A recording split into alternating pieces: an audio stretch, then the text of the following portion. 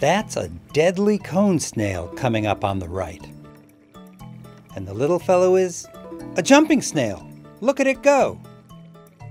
The snail increases its oxygen use up to 6 times to make those leaps.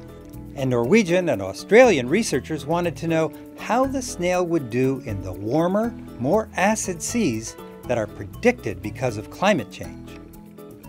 Scientists think those conditions could damage coral reefs where these and other snails live.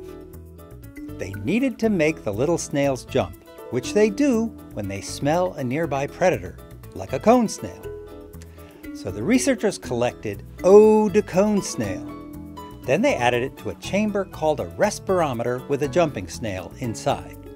They recorded the jumps and monitored the oxygen taken up from the water. The snails did great, no matter whether the water was warm or acid or both.